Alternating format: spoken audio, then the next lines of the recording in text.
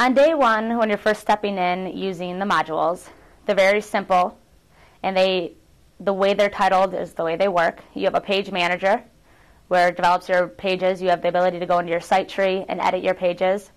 You have a video library that holds all your videos as well as your podcast.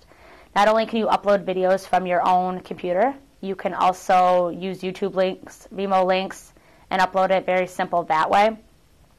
We have a module like a bill pay module, which is, as it says, it's a bill pay where users are actually able to go online to pay their bills, as well as we have an events module. And users upload events, and it goes onto a calendar, or it can feed on their website just by upcoming events and listing a few that are coming up. They're very user-friendly modules. A few of the most popular modules, the first one that comes to mind is the news module. It allows users to post news articles.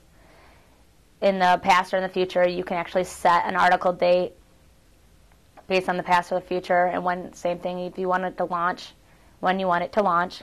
Another popular one is class registration. It allows users to go online and register for a class that you might be offering.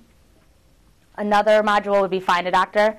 Find a Doctor allows the admin to go in and edit, add to any doctors that may be listed on their website. That helps the search for a user going on and looking for a doctor. Form Builder is a great module for the anyday user.